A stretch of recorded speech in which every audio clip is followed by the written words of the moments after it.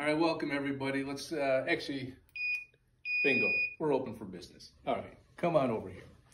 We're gonna learn about fractional exponents, okay? We all know square root of 25 is 5, square root of 64 is 8, etc., okay? Now, what if we have something like this? 9 to the 1/2. Well, you don't need to dial 911. You can get the calculator. Let me see if I can zoom in here. I recommend the TI-30X2S Urban Assault. 9 raised to the 1 fancy button 2 equals 3. Ooh, that's interesting. I wonder what 64 raised to the 1 fancy button 2 is. Oh, that's interesting. Okay, let's come back. With that logic, what do you think 16 to the 1/2 is? I'm guessing 4. You can check it on your calculator, and sure enough, okay? So, what does that mean? 16 to the 1/2 is 4. Isn't that the same thing as the square root of 16? Yep. What exponent goes here? We all know there's an invisible 1. And what number goes here? They don't tell you this in middle school. There's really a 2 for square root. So isn't the square root of 16, 16 raised to the 1/2? Let's extrapolate that thought a little further. With that logic, what do you think the cubed root of 64 is? Well, I don't know if you know this or not. Let's clear it. Check it out. To get a cubed root, do you see that button right there? It's in blue. Okay, we want the cubed root, so hit a 3, second, and then let's pop in 64. Bingo, it's 4. So the cubed root is 64. Well, let's go back. There's really a 1 there. So it's the big number, the 64 raised to the 1/3. And guess what? If you put 64 to the 1/3 in, you get 4. Okay. So that's basically it in a nutshell. However, what if things get a little scary and you get something like this?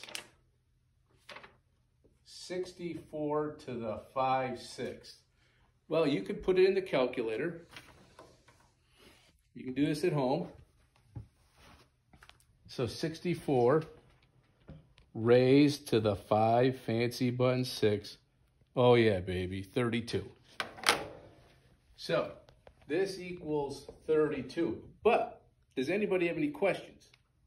Oh, that's very interesting and intriguing, but what if you don't have a calculator? No calculator? No problem. Check this out. We can write 64 a different way. Okay, now think about it. I'll make a long story short. You're going to want to get a number raised to a number that is to the 6th power. You're going to see why in a second. Well, we all know from probability 2 to the 5th is 32. 2, 4, 8, 16, 32. So guess what 2 to the 6th is? 64. So if we take 2 to the 6th, we convert or rewrite 64 as 2 to the 6th, and we raise that to the 5/6. Well, check it out. The 6 is canceled. We're left with 2 to the 5th, which equals 32. It's a Christmas miracle. All right, you don't believe it? Let's try another one.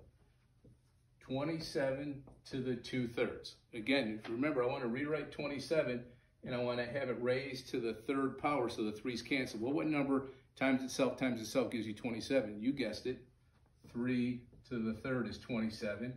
We raise that bad boy to the 2/3. Those cancel. We have 3 squared, which we all know is 9. You don't believe it? Check it on the calculator. All right.